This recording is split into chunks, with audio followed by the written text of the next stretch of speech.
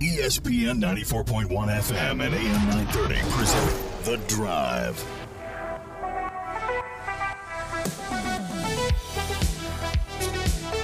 It is Wednesday, December 7th. Your drive begins now on ESPN 94.1 and AM 930. I'm your host, Paul Swann, here until 6 o'clock. We will get your text in this hour, 304-396-TALK, 304-396-8255. Coming up this hour, we're going to speak with Ryan Crisp. He's the Associate Athletics Director of Annual Giving, Ticket Sales, Fan Engagement.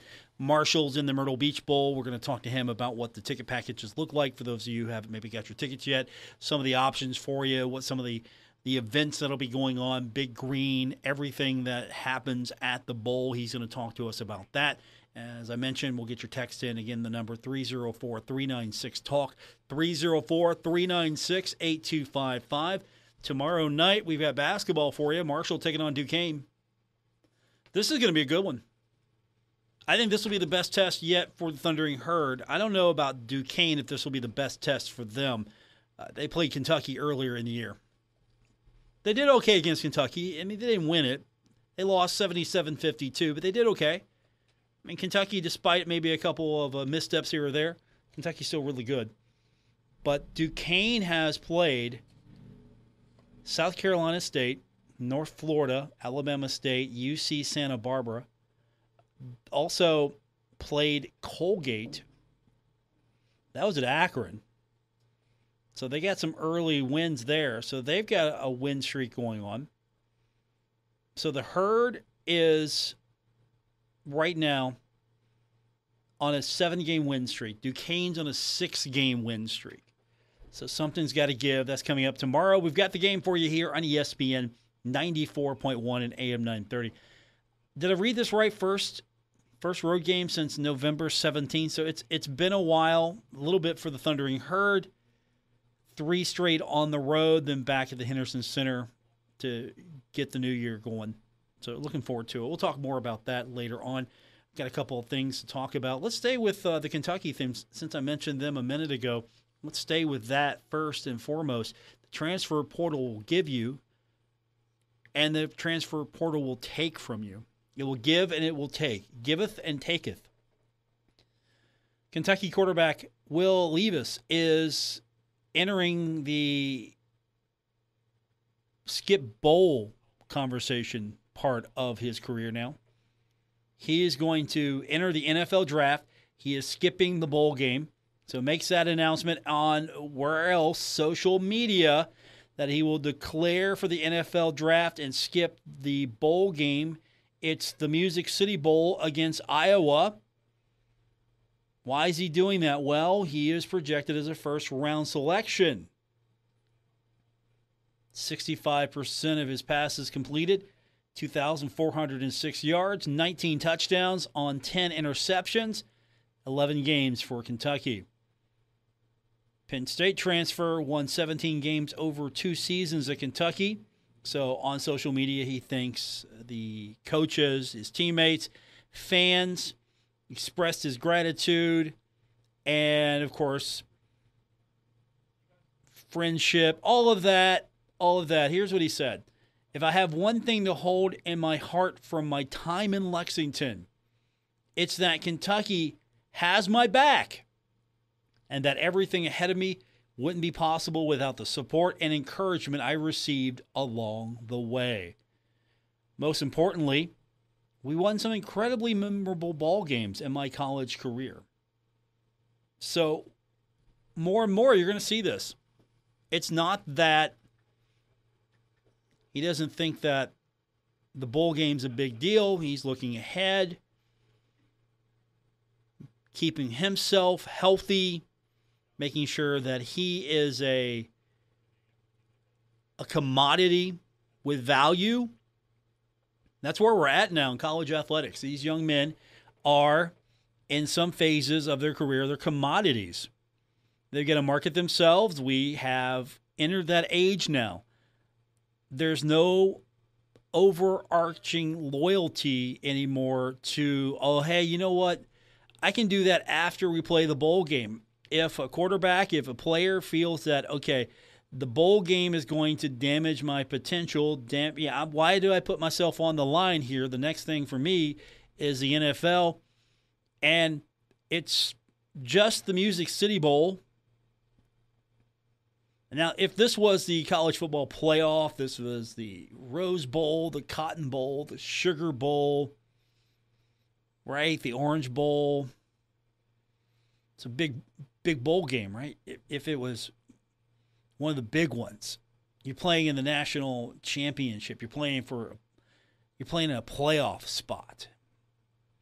That expands to 12. We might see more players decide to stick around. And also keep this in mind. Now that we expand this thing, what's going to be more important?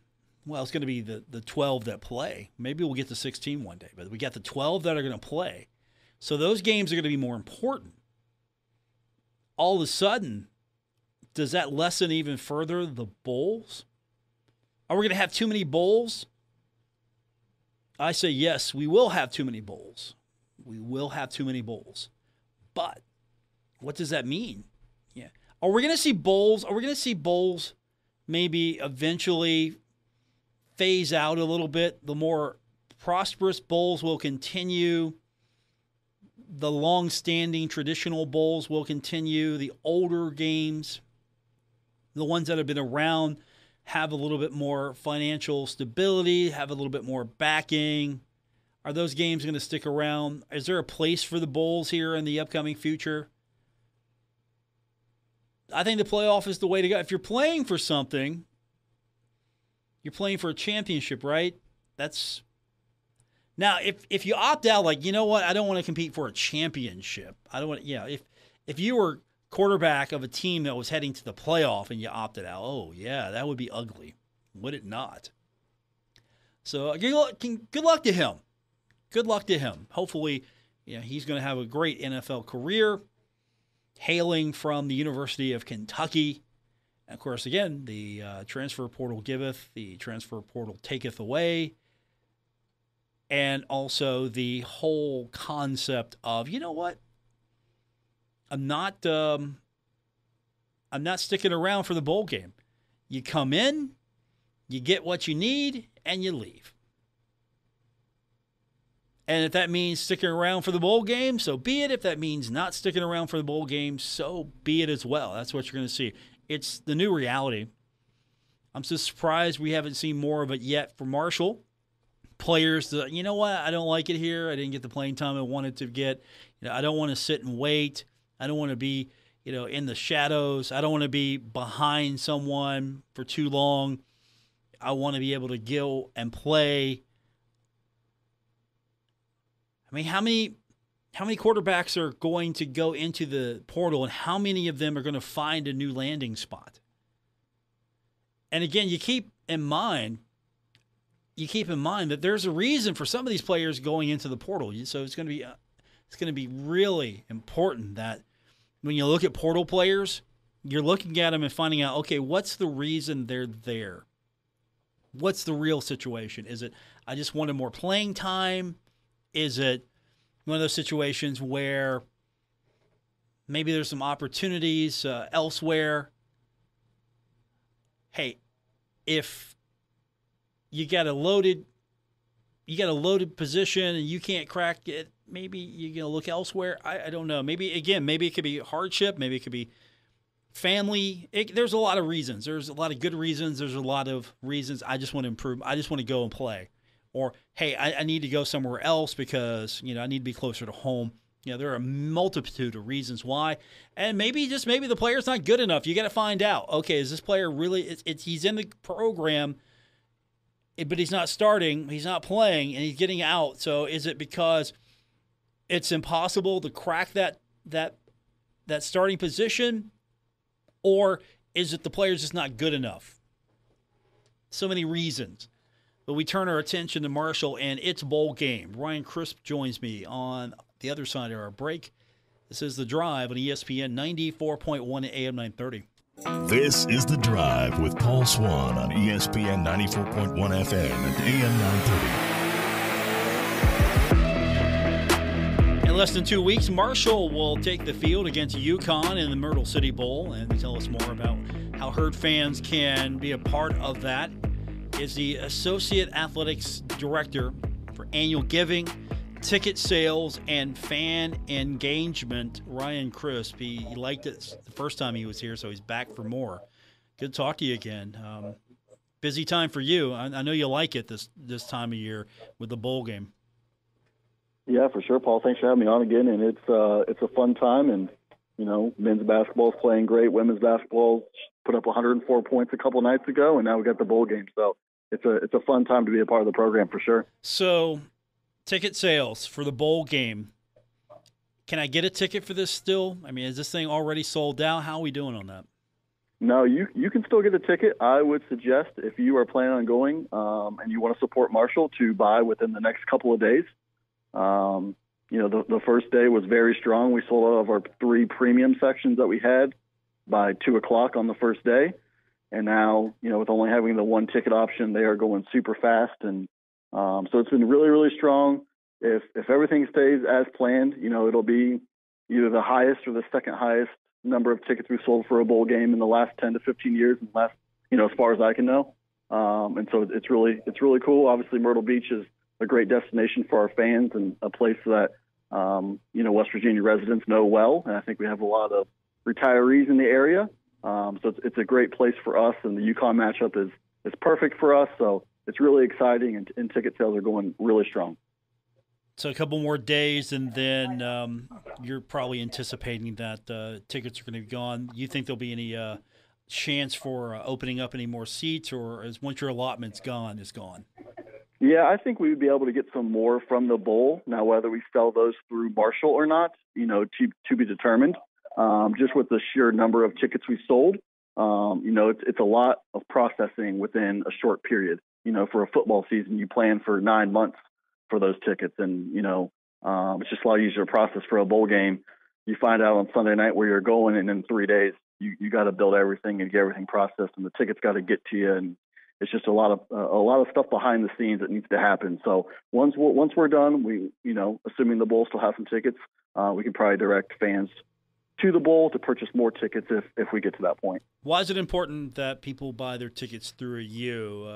You see tickets being sold everywhere. What's the advantage going through you? Are there better seats? I know the Marshall has a vested interest as far as financial success if the tickets come through you, but are these the better tickets, better vantage point? Of course, you'll be sitting with Herd fans. What are some of the reasons why it's best to come through you first? Yeah, first and foremost, it is a better seat buying through us. Also, you will be with Marshall fans. You'll be on our sideline, all important things. But the most important thing is that, anytime you go to a bowl game, there may be this misconception that, you're profiting from it or that the bowl covers all of your expenses, but that's not true. We have expenses that we incur. And so buying tickets through Marshall, we receive a percentage of that revenue. And we're able to put that back into the bowl game to make sure that our student athletes have a great experience and are able to enjoy their 4 days in Myrtle Beach to the fullest. Are you able to expand on that a little bit? Because there is a misconception that if you get invited to a bowl, there's a huge payout and it's all profit. Whatever the cut is, there's profit here, and that's why you got a jockey for different bowls here. That's sort of not how it works. Yeah, it's not. There's different avenues that help you out in terms of the bowl. Does help you a little bit. The conference helps you a little bit. And then also there's some, we place it in our budget to make sure that we cover our expenses that way as well. And so, supporting, buying tickets through us, if you can't come to the game, we have a donation ticket link, where you can buy tickets through us and we're still able to receive the revenue from those. Those tickets are then, first and foremost, donated to Marshall students who request tickets. Any full-time Marshall student is able to get 2 free tickets to the game. They just need to email herdtickets@marshall.edu.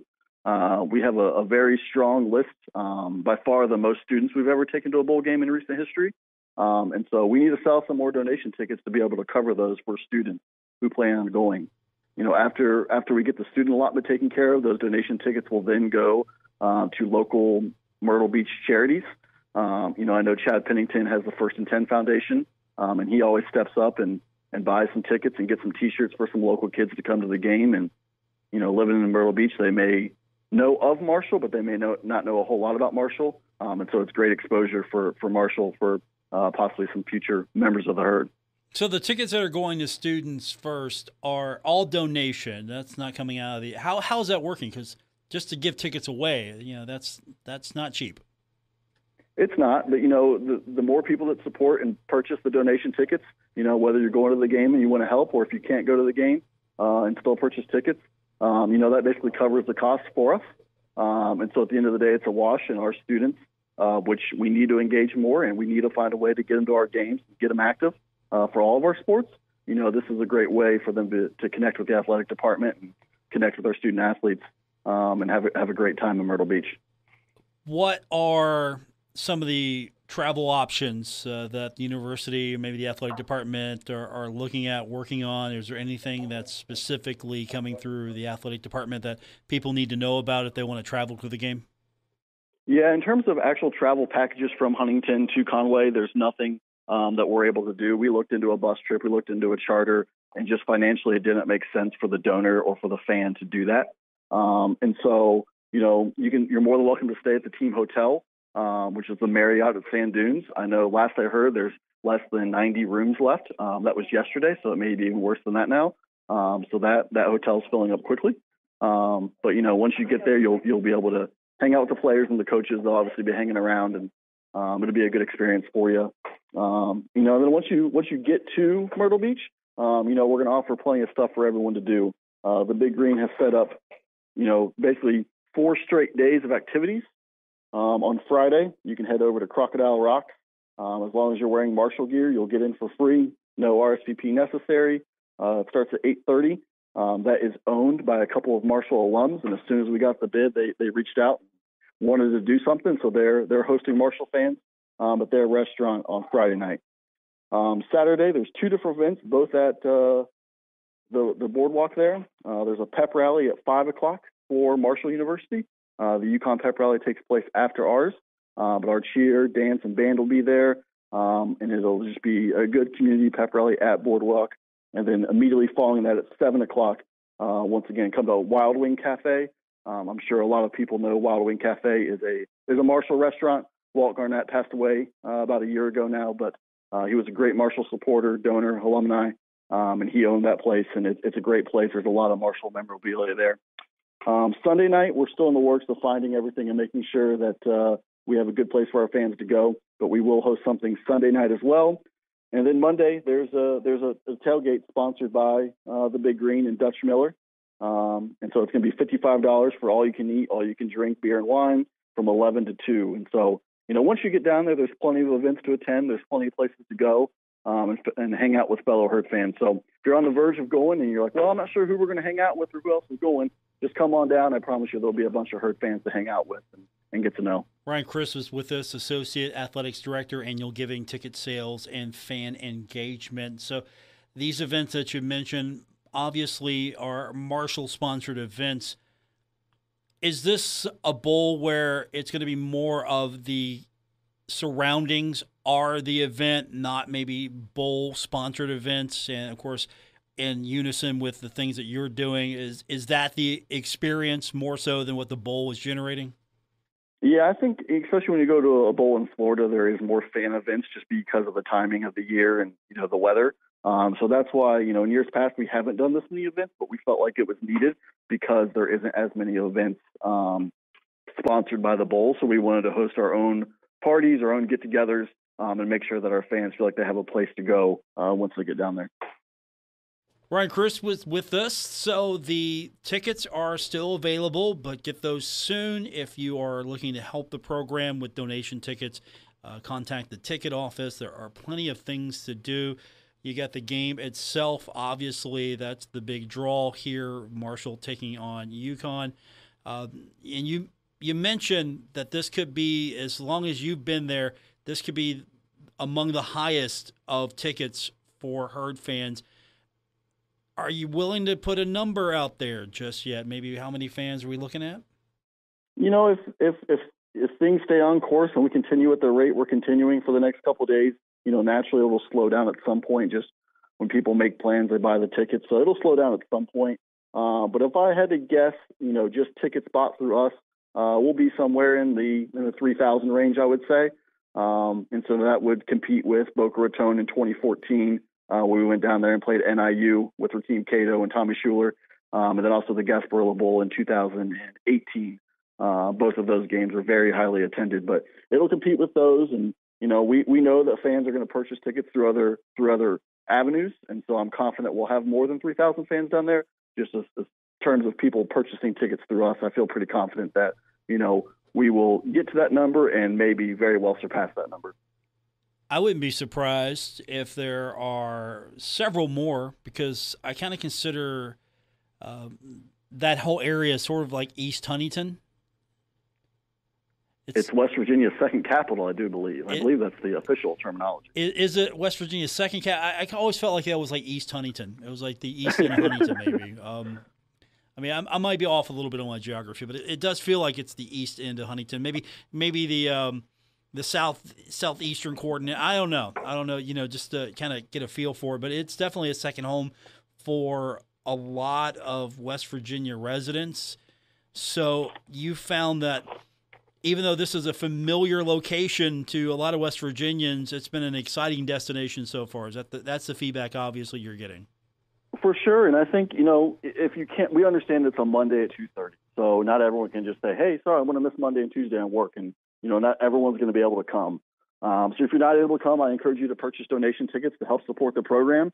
And then also, we are going to host a watch party in the Henderson Center. Our basketball team plays that night at 7 o'clock against Glenville State. The watch party will begin at 2:30 when the bowl game starts. The first 200 fans will get free bottle of water, and free popcorn. And, it's going to be free admission to come to the watch party. And whether you have a basketball ticket or not, if you come to the watch party and stick around, you can stay at the basketball game for free that night and watch a Thundering Herd team that's pretty exciting and, has a 7-1 record right now. Their best start in 10 years. So, if you're not able to come, sneak over to the Henderson Center at 2:30, get you some popcorn, get some water. Concession stand will be open as well. Hoops Family Children's Hospital is going to be there, and they will be accepting donations at the door. And so it's going to be a great time. And we wanted to provide a place for our fans to go if they weren't able to get over to Myrtle Beach. And so I think that's a great option. And then stick around for the basketball game that night. All right, free popcorn and water, and watching the game on the scoreboard in the Henderson Center, and then stick around for the basketball game. And rumor has it the new court will be down by that point. It will be down. We are going to lease the court for the men's game. It would be on the 17th. Would be their first game on the new court. The ladies, I believe, play the day before that. So it'll be down for those games. The banners will be up in Herd Heaven. And also, knock on wood, if everything goes as planned, we'll also be able to start selling beer on that day as well. So it'll be a new rebrand of the CAM, and it'll be a good time. And come check out the new court. Come check out the new things. And we're trying to improve the fan experience. We know we got a long way to go, but we felt like we made great strides early on here. And the new court, the banners, the beer, that'll obviously help that fan experience. Herd Country, right? Herd Country. I hear that's right. That's a beverage. That's right. It's a good one at that. If you haven't tried it yet, make sure you try it. Where's my Herd energy drink? How are we doing on that? So I don't know if you saw, but we did partner with Bang, and we did give away some Bangs, and we're giving away Bangs to students for the rest of the year. And so, we have a short-term solution. We're still working on a long-term solution, but I believe I gave that project to you, Paul. So we'll work on it together, and we'll get it done. Hey, remember, Mr. Spears said stay in my lane. Remember that? Oh, that's correct. Yeah, so correct. that delegates back to you. Once we get it, you can take the credit for it. I will. Obviously, it was my idea. I will. I will. I mean, yes. Spears, your boss, he's talking about like sparkling water or something, Herd branded sparkling water. No. We need some Herd juice. Yeah, we need something with caffeine, a lot of it. And that's right. Yeah, so I'm glad you're with me on that. Ryan Crisp is with me. He's got the super long title of Associate Athletics Director for Annual Giving, Ticket Sales, and Fan Engagement. Who's got the longer title? Who has a longer title than you? I'm not sure if anyone does. Deborah Boughton may. She's a deputy AD for championship resources and planning and maybe something else. So, you never know with Christian. Whenever he hires a new person, he likes to, give you lots of titles and responsibilities. And so you just never know. He could ease that up a little bit for you guys. Associate Athletic Director of Other Duties Assigned. Period. That was short. Everyone's business card will read the same, but it was short. it would ease up a little bit. Yeah. Here's Ryan That's right. Crisp, the Associate Athletic Director of Other Duties Assigned. That's right. Good talking to you, man. We'll do this again soon. And are you going to the bowl? Or you're sticking around for the basketball game? What's I think I will go to the bowl. Obviously, it's going to be a lot of tickets to dish out. We got the tickets in yesterday, and so we're behind the scenes building everything in our ticketing system. And so hopefully we can get that done tomorrow and get tickets allocated on Friday, and then ship them out in the mail Monday and get as many as we can out of here. But it'll be a lot of tickets that we'll call that we'll have to dish out. So we'll have hotel lobby hours, so be on the lookout for that if you chose to have your tickets at will call, or if you bought late and we weren't able to mail them out to you. So it'll be good, and I'll be down there, and we'll bring a lot of Herd fans down there with us. Okay, glad you clarified that. I was going to ask. I should have asked if it was going to be digital tickets or physical. So it's going to be physical. Yeah, we went with the physical for the bowl game. I feel like people like that keepsake and having an actual ticket for that game. And so we went with the digital tickets for anyone that buys through us. You'll get a hard stock ticket. Ryan Crisp joining me, the Associate Athletic Director, Annual Giving, Ticket Sales, and Fan Engagement. We'll do this again soon. We'll talk to you soon. And have fun if I don't see you sooner, have fun on the bowl trip. All right, Paul, I appreciate it. It's Ryan Crisp. We will continue with your phone calls and texts. The text line now is open, 304-396-TALK, 304-396-8255. More on this edition of The Drive coming up. This is The Drive with Paul Swann on ESPN 94.1 FM and AM 930.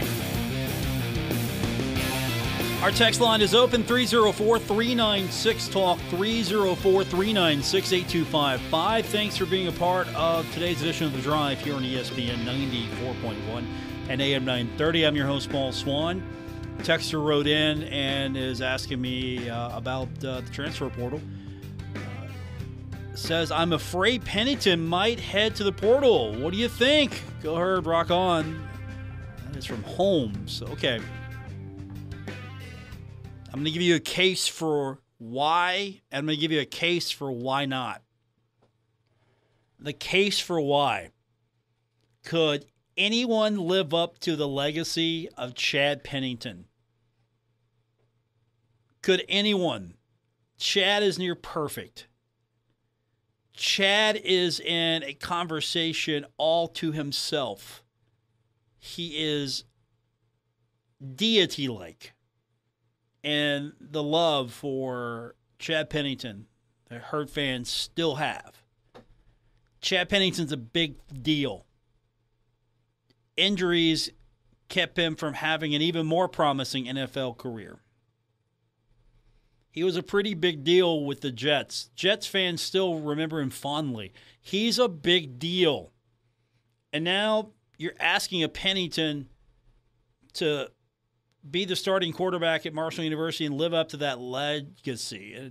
And hopefully, if he does become a starter at Marshall University, that he goes out and makes his own legacy and doesn't worry about anything that his father did. So, yeah, that's got to be tough.